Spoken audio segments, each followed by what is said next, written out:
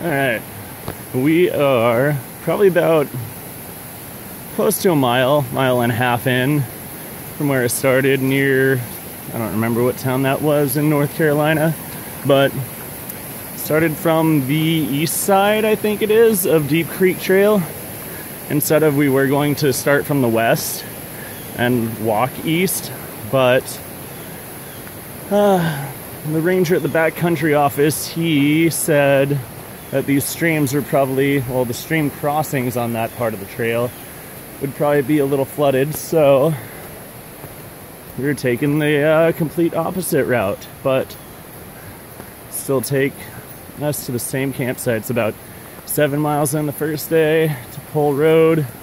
Then the second day, we're gonna head up to 5,000 foot elevation at Newton Bald. And this is my first time feeling like a pack mule on a backpacking trip, carrying God knows how much gear. Probably, it's really not that bad. About 40 pounds, but it's definitely a cool first experience. Backpacking, that is.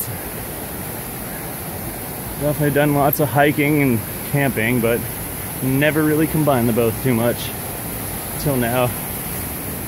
It's a great place to break myself into that.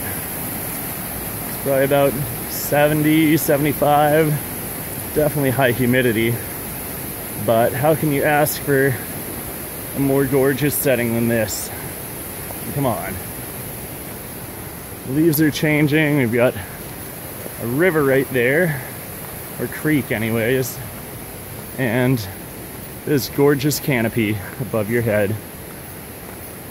Well, that's about it for now. I'm going to conserve some battery on my phone and try and take some more video later.